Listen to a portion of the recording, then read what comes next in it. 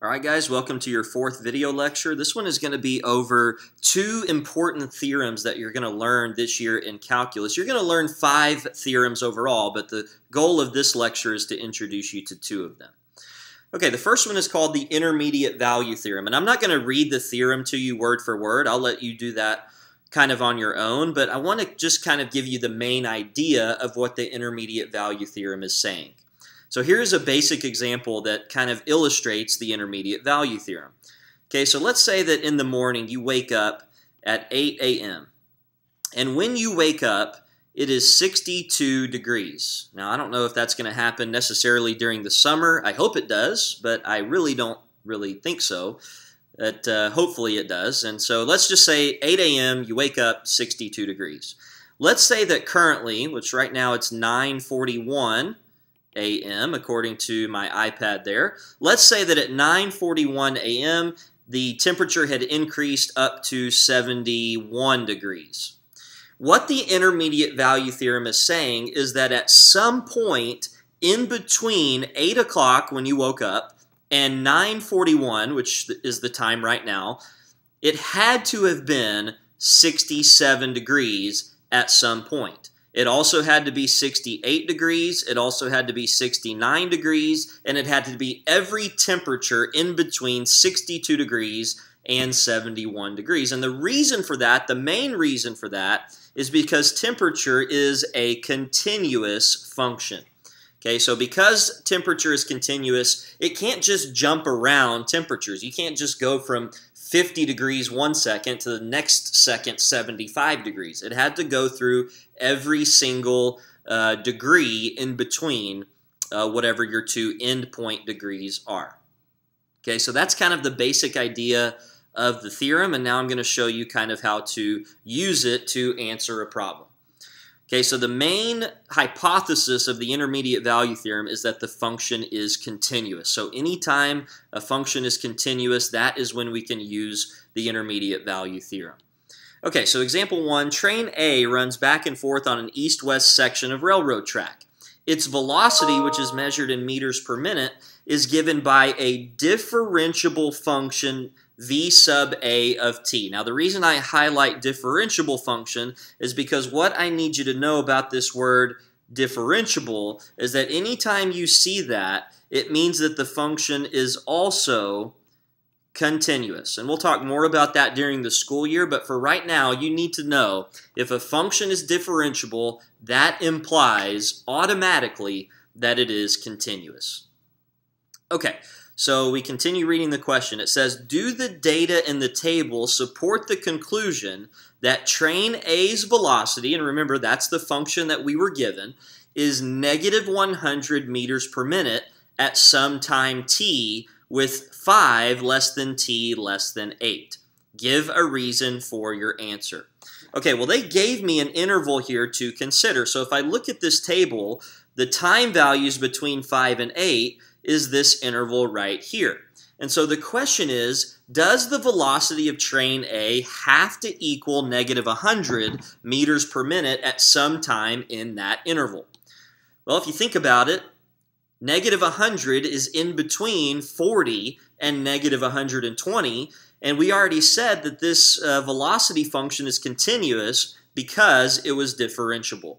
So the answer to our question is yes. And so what we're going to say when we answer this question is, first of all, we're going to say yes because we have to state the hypothesis of the intermediate value theorem. So we're going to say because VA of t is continuous, and the reason that we knew it was continuous is because the original problem said that it was differentiable, which implies continuity. Because VA sub t is continuous and negative 120 is less than negative 100, which is less than 40. So that's me basically saying that the value that you want the velocity to be equal to, negative 100, is in between the 2 given velocity values at the endpoints of that interval. Then what we say is by the IVT, and it's okay for us to abbreviate the IVT, there exists a time t. Now, the only kind of tedious part of these problems is that they do kind of take a little bit of time to write out the answer. So there exists a time t on the interval from 5 to 8 such that v sub a of t is equal to negative 100. That is a well-constructed sentence that answers the question, talks about the hypothesis of the intermediate value theorem, which is this part right here and also this part right here. Those are the two things that you need for the hypothesis of the theorem. And then basically what I do after I state the hypothesis is I really just kind of restate the question by saying there exists a time t, 5 less than t less than 8, such that v sub a of t is equal to negative 100. Okay, so example 2, again, just using the intermediate value theorem. It says a car travels on a straight track during the time interval from 0 to 60. The car's velocity is a continuous function. So I want to make sure that I recognize I am dealing with a continuous function, and that means that the IVT applies. For 0 less than t less than 60, must there be a time? That is a very important phrase right there, must there be a time? I want you to get into the habit. Anytime you see that phrase, you need to think about using either the intermediate value theorem or the mean value theorem, which we'll learn here in just a second. So must there be a time t when the velocity is equal to negative 5? So what I do is I scan my table and I see, is negative 5 in between any of the velocity values given on the table? Okay, well, if I search through here, from 0 to 15 on the t-axis, the velocity goes from negative 20 to negative 30. Well, negative 5 is not in between those. So I know that there doesn't necessarily have to be a time when the velocity is equal to negative 5 on that interval. Now, could there be? Yes, because we don't have all of the information on the table, but there doesn't have to be based on the information that is given. Okay, I continue searching from negative 30 to negative 20, no. From negative 20 to negative 14, no. Negative 5 is not in between those. From negative 14 to negative 10, no. From negative 10 to 0, this is kind of the first opportunity I see for the velocity to equal to negative 5. Okay, so there is one instance, and then there's also another instance here, or is there? No, there's not another instance. Between 0 and 10, negative 5 is not between those, and so the only instance is going to be this interval right here where the velocity had to equal negative 5. Okay, so we are going to answer the question here by saying yes, since v of t is continuous, and that was given in the problem. It said that v of t was a continuous function, and negative 10 is less than negative 5, which is less than 0, so that's me saying that the velocity that you want me to prove, negative 5, is in between two of the given velocities, negative 10 and 0.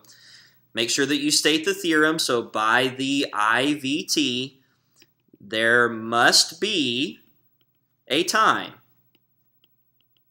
Okay, and they call it t, so we'll call it t as well. And that t is going to be between 35 and 50, because if you look back at the table, 35 and 50 were the t values for that particular subinterval. So between 35 and 50, such that v of t is equal to negative 5. Okay, that is a perfectly well-justified answer, and has everything that you need in there. So when you get to the assignment, make sure that you model after me how to justify your answer using the IVT. Okay, the second theorem that we're going to talk about is the mean value theorem, and there is a reason that it is called the mean value that we'll talk about here in just a second. This is a really incredible theorem that basically says this, so I'll put it into sort of a physical application for you. What the theorem says is pretty much this. Let's say that you went 150 miles in 2 hours. Okay, well, what that means is that you basically averaged 75 miles per hour. What the mean value theorem says is that if you average 75 miles per hour over a trip, that at some point, at some time on your trip, you had to be going exactly 75 miles per hour, at least once. And that's what the mean value theorem is basically saying. So I want to kind of point out a couple of things in this theorem.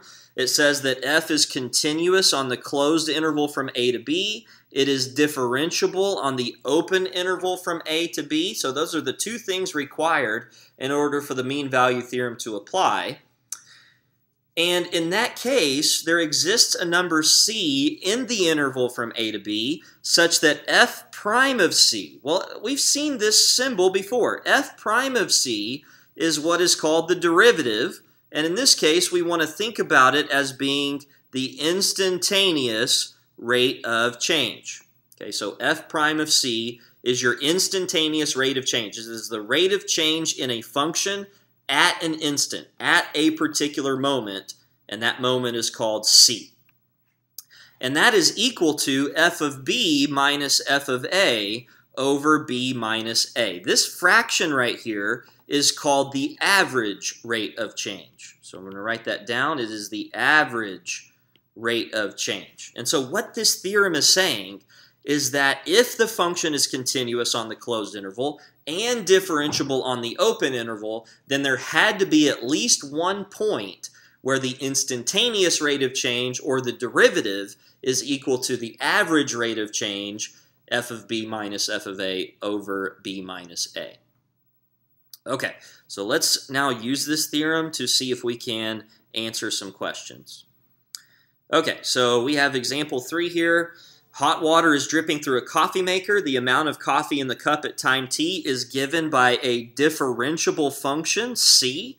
And remember, we said just a second ago on the other page that if a function is differentiable, that means that it is also continuous. So I'm going to write that down by annotating that word differentiable. Okay, selected values of c of t measured in ounces are given in the table above. Is there a time t? Okay, again, so there is that phrase that we talked about before. Is there a time t? Anytime you hear that, you need to think either IVT or MVT. Is there a time t on this interval from 2 to 4 at which c prime of t is equal to 2? Well, notice that in this problem, I'm given c of t, not c prime of t. So anytime the question is asking you to prove something about the derivative, that's when you need to think MVT. Okay, so that's kind of what makes these questions a tad bit difficult in calculus, is that you have all of these theorems at your disposal, but you've got to figure out which one you're supposed to use.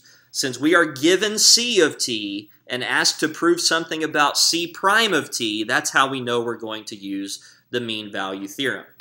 Well, so what does the mean value theorem say? It says that the function has to be continuous and differentiable, and that's certainly true in this case since the problem told us that, and that if those things are true, that the derivative, which in this case is denoted by c prime of t, is going to equal the average rate of change over the given interval. Okay, so the given interval is right here from 2 to 4. What I want to do first is I want to calculate the average rate of change over that interval. So the average rate of change, sorry about that, I messed up a little bit, I'm going to rewrite that, is going to be c of 4 minus c of 2 divided by 4 minus 2. And the place that I'm going to find the c of 4 and the c of 2 values is from the table. So c of 2 is going to be right here. C of 4 is going to be right there. So c of 4 is going to be 12.8. And c of 2 is going to be 8.8. And I'm going to divide that by 2. And 12.8 minus 8.8 is 4 divided by 2, which is equal to 2.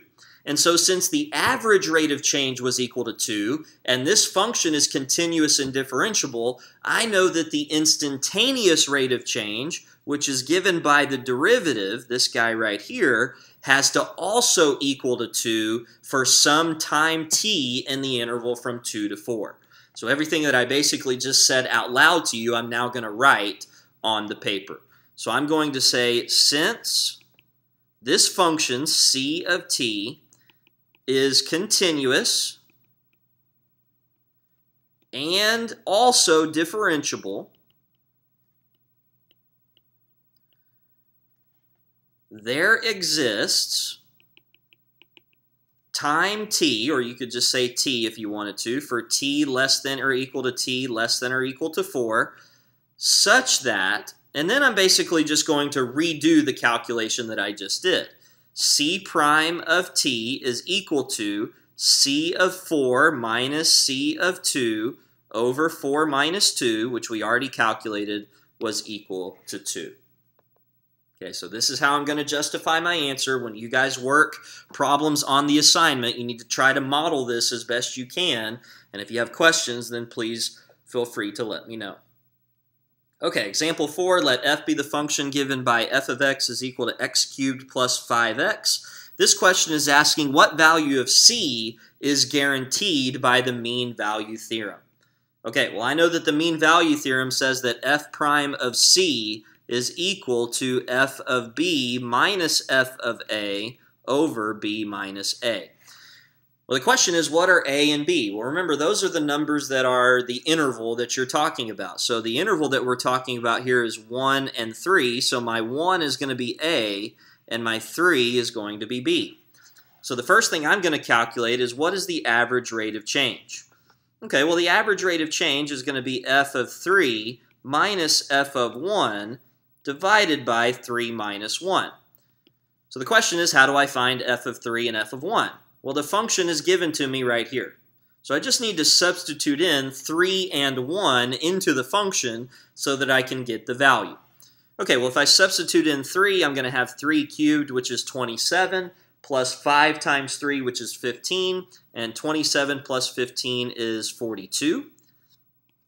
Minus f of 1, 1 cubed is 1, plus 5 times 1 is 5, and 1 plus 5 is 6. Divided by 3 minus 1. If I do the arithmetic there, I'm going to get 36 divided by 2, which I know is 18. So that is the average rate of change, 18. The next thing I need to find is the derivative, because I know that the derivative is going to equal to the average rate of change. So f prime of x is going to be 3x squared plus 5. Okay, so there is my derivative. Okay, so now I'm going to use the conclusion of the mean value theorem, which I put right over here, in order to find out what c is. So f prime of c is going to be 3c squared plus 5, and that's going to equal to the average rate of change, which was 18. Okay, if I now use algebra to solve this equation, I'm going to subtract 5 on both sides. That's going to give me 3c squared is equal to 13.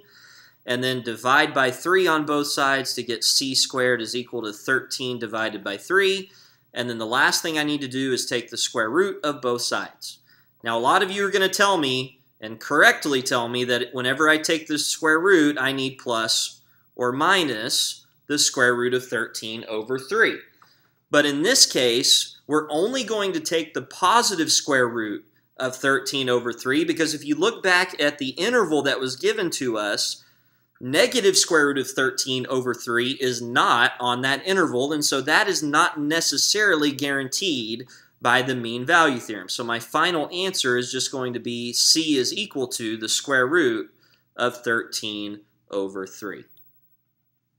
Okay, so hopefully that makes sense to you. There is a problem very similar to that on your assignment, so please let me know if you need help or have any questions. Okay, last example here, we have f as a twice differentiable function. So really what that means, we talked about what differentiable implies. If a function is twice differentiable, then that means that both f and f prime are continuous functions. Okay, we are given that f of 2 is equal to 5 and f of 5 is equal to 2, and g is the function given by f of x. So that's not f times f, it is f of x. Okay, so part A, explain why there must be a value. That is the key phrase right there that you're looking for to determine, okay, I'm probably going to use a theorem here, either the IVT or the MVT. Okay, well in this case, we're going to use the MVT. And the reason for that is because we're asked to prove something about the derivative of the function we're given. So we are given information about f. We are asked to prove that f prime of c is equal to -1. So I know that the mean value theorem says something about the instantaneous rate of change equaling the average rate of change. And so what I'm going to do is I'm going to use these 2 points that were given to me in order to compute the average rate of change. Okay, so the average rate of change is going to be f of 5 minus f of 2 divided by 5 minus 2. F of 5 is 2, says the problem, and then f of 2 is 5 divided by 5 minus 2. This is going to be -3 divided by 3, which is -1, which is exactly what I wanted it to be because that's what I'm trying to prove. Okay, so what I'm going to say now is since f is continuous, and I can abbreviate continuous, and differentiable by the MVT,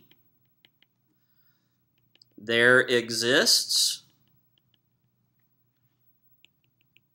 time t, and that t is in the interval from, well, they used the notation c, didn't they? Yeah, so if you look at the problem, they're using c, and so that's probably what I need to do as well. So I'm going to erase the t there and put c instead. So there exists a time c, 2 less than c less than 5, such that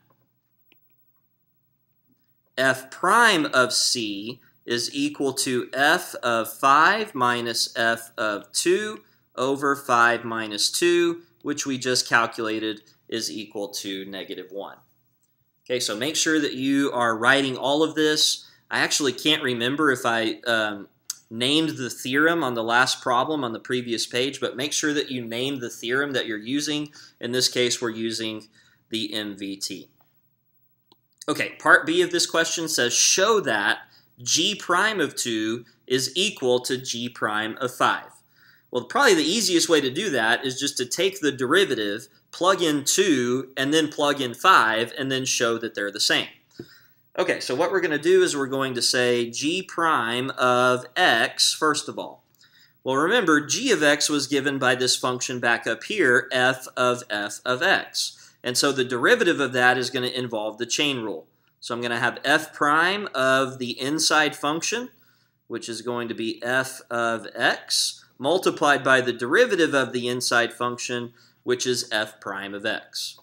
Okay, so g prime of 2 now is going to equal f prime of f of 2 times f prime of 2, which is equal to f prime of 5 times f prime of 2.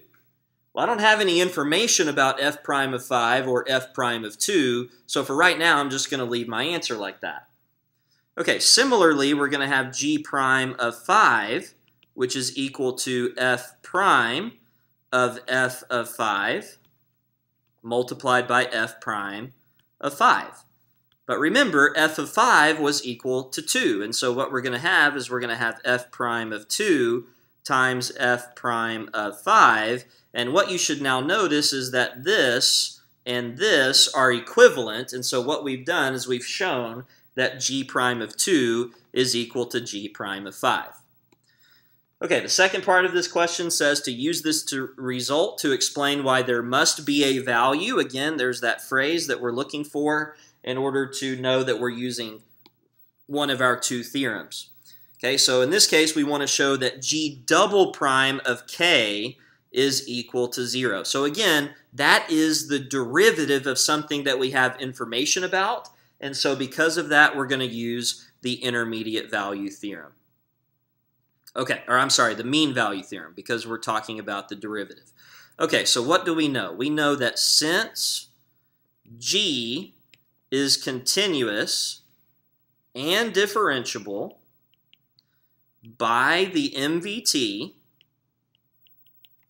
there exists, and now we look back and see what notation did they use. They used k, so I'm going to write k for 2 less than k less than 5, such that, and I'm going to abbreviate that because I'm kind of out of space on that side of the paper, so ST is just an abbreviation for such that, G double prime of K is equal to G prime of 5 minus G prime of 2 divided by 5 minus 2.